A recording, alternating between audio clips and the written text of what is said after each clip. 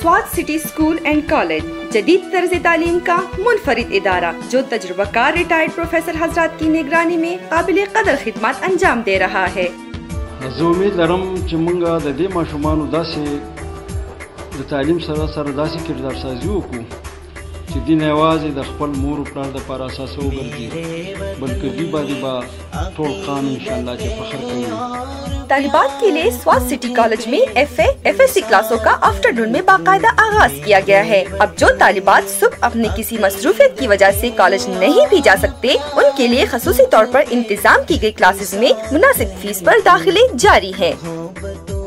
We are also through this counseling drive to dig out the potential and to shine and refine that potential of the students, which will be helpful for the bright future of our students. मेरे वतन मेरे बस में हो तो तेरी हिफाजत करूं मैं ऐसे।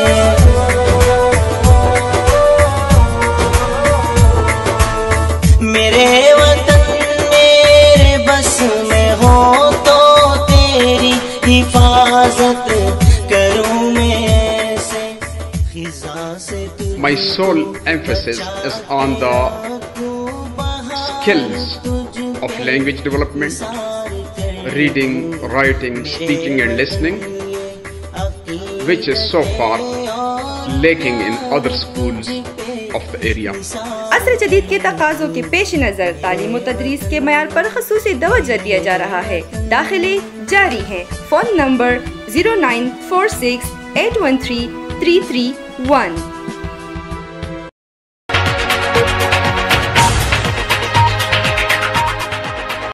स्वात में ख़वातीन जरगा के सरबरा और आलमी एवार्ड याफ्ता तबस्सुम अदनान के घर पर नामालूम मुसल्लह अफराद ने हमला किया। तबस्सुम अदनान ने बताया कि गुज़श्ता शब 1:15 बजे के करीब वो बावर्ची खाने में अपने लिए चाय तैयार कर रही थी कि इसी दौरान नामालूम मुसल्लह अफराद ने इन पर फायरिंग की, जिसमें वो बाल बाल बच गई। उनके मुताबिक वो ज़मीन पर लेट गई और उनकी चीख पुकार से उनकी सिक्योरिटी पर मामूर एहलकार ने हवाई फायरिंग की, जिससे हमला और फरार हो गया। तबस्सुम के मुताबिक वाक़े के बाद उन्होंने ताना सईद शरीफ में रिपोर्ट दर्ज की, जिसके बाद पुलिस मौका पर पहुंच गई और जाए वक़ुआ का मुआयना किया।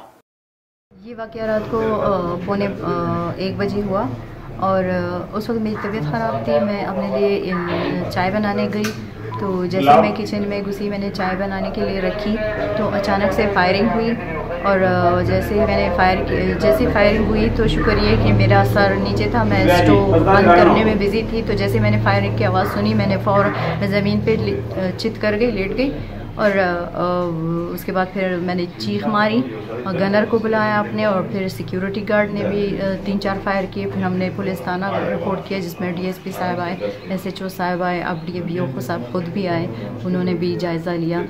SDPO पीर सईद ने बताया कि वाक़े की इत्तला मिलते ही पुलिस हरकत में आ गई और जल्द मुलविस अफराद को कानून की गिरफ्त में लाया जाएगा। रात को तकरीबन 12:45 पे ये वाक़या पेश आया। उसके बाद जैसे हमें इत्तला मिली तो मैं इंस्पेक्टर अल्ताफ़ खान जो कि ताना सईद शरीफ का SHO हैं फ़ौरन मौके पर आए। यहाँ पर रिपोर्ट की कार्रवाई भी शुरू हुई और चूँकि इसकी दावेदारी मुलज़िमान नामालूम पर थी, लिहाजा हमने पूरे इलाके में अपने पुलिस बंदों को रवाना किया ताकि मुलज़िमान की तलाश व पदबरारी शुरू करें। ख्याल रहे कि तबस्सुम अदनान को इससे पहले भी धमकियां मिली हैं, जिसके खिलाफ उन्होंने सईद शरीफ थाना में रिपोर्ट दर्ज की थी, जिसके बाद इन्हें सिक्योरिटी फराहम कर दी गई। अब इनकी सिक्योरिटी पर 2 पुलिस एहलकार मामूर है। Rafiullah Khan, news muse, Swat.